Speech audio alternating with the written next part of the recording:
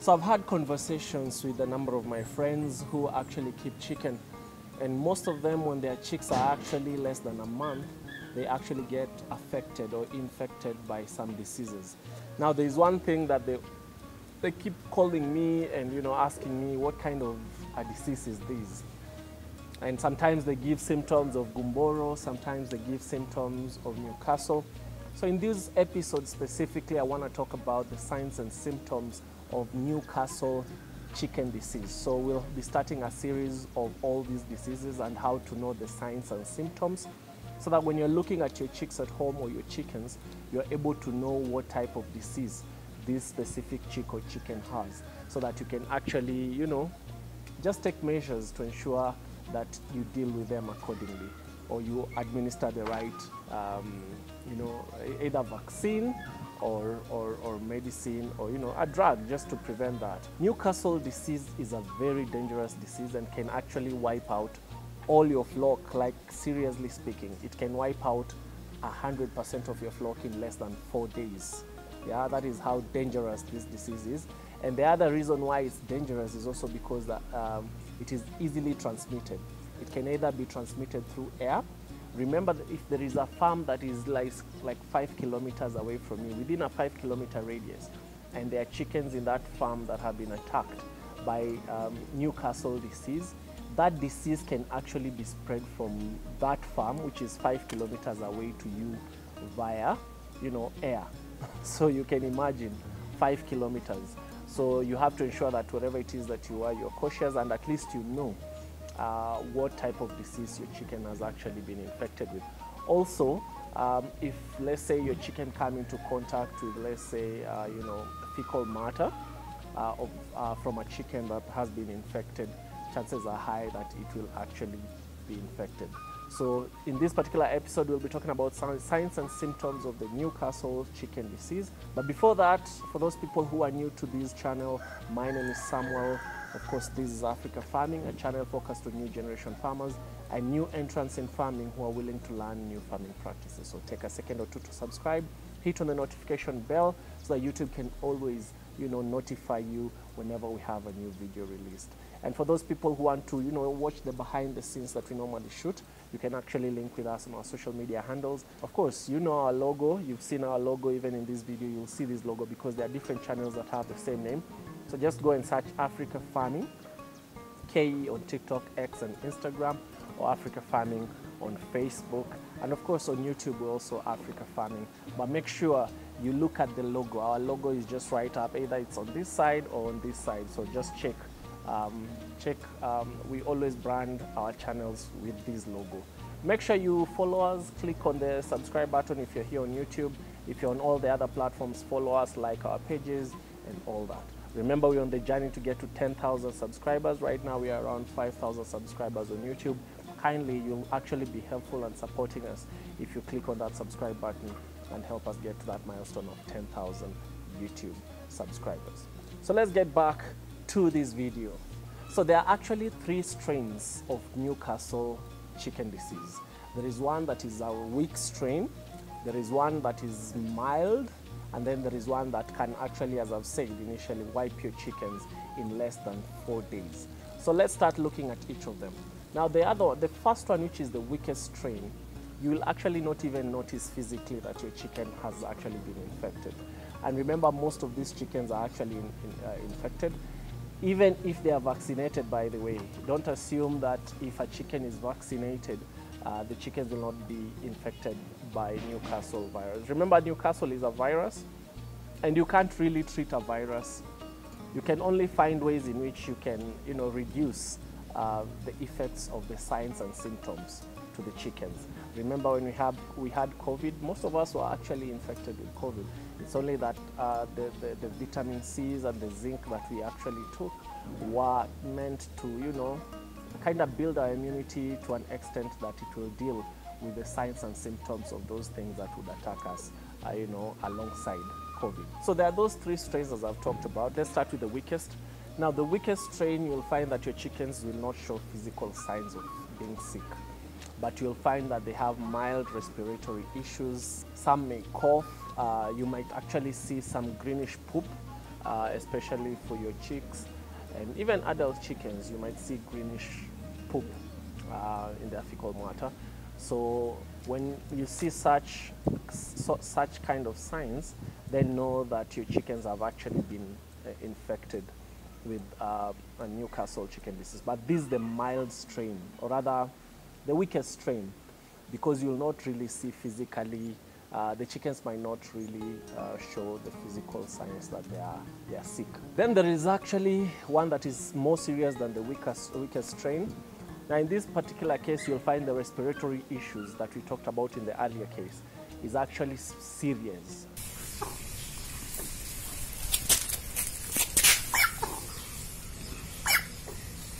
So you'll find that even your chickens, when they're breathing, you'll actually just see that they have respiratory issues. Another thing, of course, you'll notice if you have layers in your flock, you'll actually find that the egg production has actually gone low to an extent that even it will get to a time where they will not lay eggs at all. When this particular strain attacks your chicken, you will actually notice the physical signs that your chicken is ill. And what are the physical signs? You'll actually notice that your chicken is not active. Now the difference between this and the more serious one, we'll talk about when you get to the more serious one, but this one at least you will see some signs that your chicken is not well. Now the third strain, which is the most serious of all, there's no need for me to mention the actual names of the strains because it's not as important. What is important is for you to know the signs and symptoms because the names are somehow complicated. Now when we're talking about the most serious strain, so the first sign that you'll see in this particular strain is that the egg production, if you're talking about layers, will be completely zero. Now on the first day you might lose 20% of your stock. In the second day you might lose 50% of your stock, and in the third day you might lose 80%, 80 to 100%. So this is actually a very serious strain. And the other sign and symptom is you'll find that your chicks, apart from the respiratory issues which will be crazy in this particular strain, there is also the nervous attack. So you'll find that either your chickens and chicks are walking backwards or in a circular motion, and sometimes you might find even the neck has been twisted for chicks. I'm sure you've seen chicks or chickens that have their necks twisted and facing upwards, you know, like twisted and facing upwards. That is a sign of this strain, and this one is actually very, very, very serious. Now, apart from just the nervous issues, and I think this is also part of the nervous issue, apart from just the twisted neck, you might also find, in some cases, leg paralysis. Now, there are people who might actually confuse these with Marek's disease. But if you find there are respiratory issues and some of these signs that I've talked about, and in addition to that there's leg paralysis, just know that that is the third strain, which is very, very serious. So what are some of the remedies that we might take when we notice some of these signs and symptoms? Remember, Newcastle can attack your chicks and your chickens. It does not just attack chicks alone. Most people confuse Newcastle with other types of, like with Gumboro, which only attacks chicks. So just know that Newcastle attacks even adult chickens. So make sure that you take caution of that. What are the remedies that you need? Remember when your chicks, we talked about the vaccination schedule. If you've not watched it, kindly go back to our videos. There is a specific video we talked about the vaccination schedule. If you follow the vaccination schedule for your chicks, number one thing is you actually will have to vaccinate against Newcastle disease. But that doesn't mean that the Newcastle will still not come. So every after 3 months, this is just my own practice, I don't know other people, but for us, every after 3 months, we always vaccinate our chickens against Newcastle by administering the vaccine in their drinking water. It is as easy as that. So ensure that every after 3 months you do vaccinate. You administer this vaccination to your chicks and your chickens, the whole flock. Yeah? And then after that, of course, give multivitamins here and there just to boost their immunity and to make them not susceptible to some of these diseases, not only Newcastle but others. So after administering the vaccine, also give multivitamins. The second thing, the reason why most chickens are attacked by Newcastle is because their immunity is actually low. So the best thing to actually do when it comes to such things is to help them to help boost their immunity. And how do you boost their immunity? Remember, when chicks are stressed or chickens are stressed, their immunity goes low. So one thing is also just check how your chickens are actually reared where you are. Do they have the amount of space? Especially, we are talking about Kienyeji chicken, right? So just ensure that they have space, because they really need that space. Let them walk around, you know, let them live their life without stress.